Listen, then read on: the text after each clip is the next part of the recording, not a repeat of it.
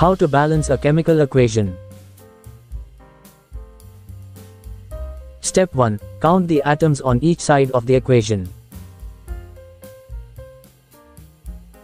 In this equation, the left-hand side, I have 1 carbon atom, I have 3 oxygen atoms, I have 2 hydrogen atoms, and the right-hand side, I have 6 carbon atoms, I have 8 oxygen atoms, and I have 12 hydrogen atoms. Step 2. Now we can equal the number of atoms on both sides. To do this, we can use coefficients.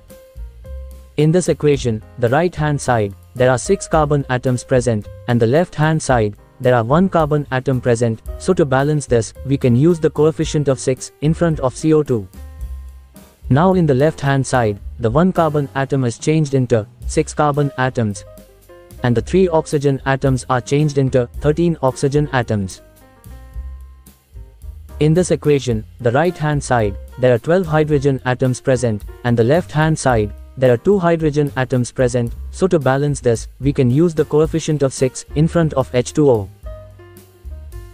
Now in the left-hand side, the 2 hydrogen atoms are changed into 12 hydrogen atoms, and the 13 oxygen atoms are changed into 18 oxygen atoms. Now in this equation, the left-hand side, there are 18 oxygen atoms present, and the right-hand side, there are 8 oxygen atoms present, so to balance this, we can use the coefficient of 6 in front of O2. Now in the right-hand side, the 8 oxygen atoms are changed into 18 oxygen atoms. So the equation is now balanced. There are 6 carbon atoms, 18 oxygen atoms, and 12 hydrogen atoms on both sides.